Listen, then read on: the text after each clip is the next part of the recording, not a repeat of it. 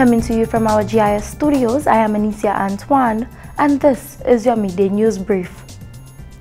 The Soufriere Regional Development Foundation, SRDF, has announced the opening of the long-anticipated Soufriere Beach Park. The project was conceptualized 10 years ago when the Soufriere Regional Development Foundation, together with the hotel sector, recognized the need for recreational attractions within the area. With assistance from the Taiwanese government, development plans were drawn up. The facility will employ 1 administrator, 2 janitors, 7 wardens including 1 beach ranger, 2 lifeguards, 2 hostesses and 1 maintenance person. In addition, 11 local entrepreneurs are conducting business within the park. The official opening ceremony for the park has been scheduled to take place on the 5th of April 2019.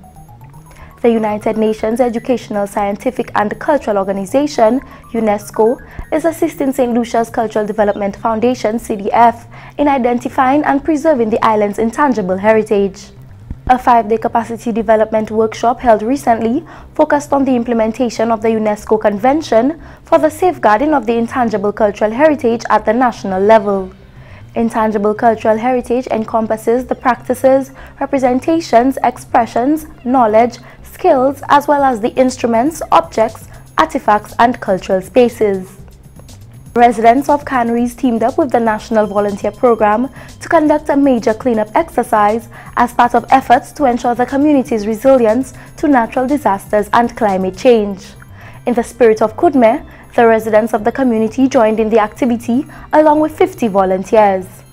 President of the Canneries Volunteer Chapter, David Henry, hopes that this form of volunteerism can steer residents towards creating a healthier and sustainable environment.